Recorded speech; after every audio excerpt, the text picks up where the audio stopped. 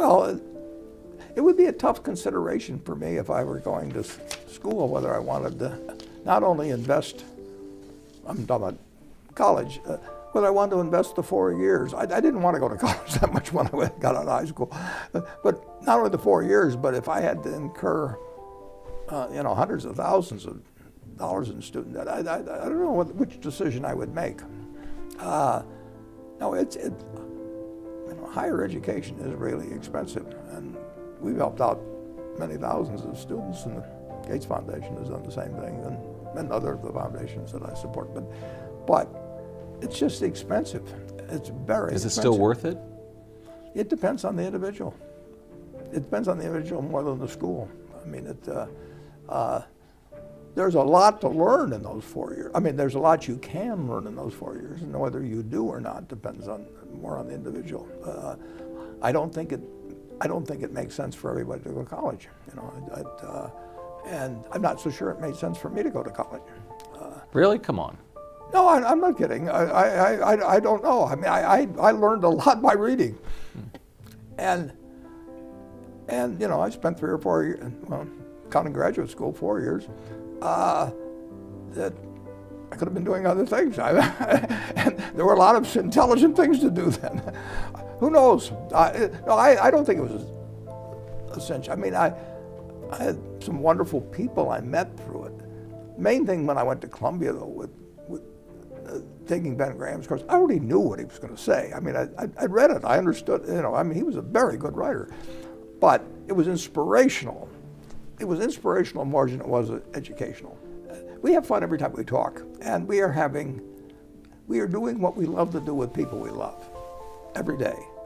And I've been lucky on health.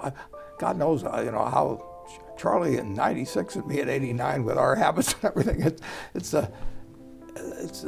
I don't know what it's a testament to. I think actually being happy in what you're doing makes a huge difference. And you don't want to go around having grudges against people, and I mean all these things that cause you to think negatively, whether it's about the world or about individuals or about your own bad luck or anything of the sort. Just forget it, basically. I think that helps. If you can find some, I'd say look for the job that you would take if you didn't need a job. And if you can find that where you're actually, I don't think I've had a job. I mean, I would define work as doing something when you'd rather be doing something else. And when I sold shirts at Penny's and I was getting 75 cents an hour, I would rather have been doing something else. But since I've been certainly 24, there wasn't anything else I wanted to do.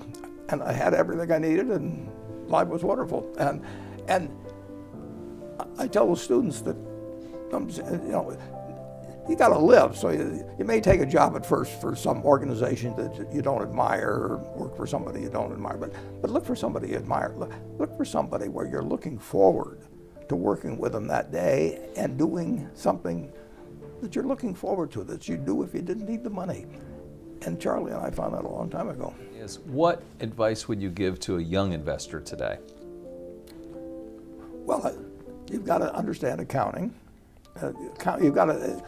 That's got to be like a language to you. And so yeah, you have to know what you're reading. I mean, and unless you know that language, and some people have more aptitude for that than others. And that's one thing I learned by myself. Now I took courses in it afterwards, for example, but I learned it myself in it largely.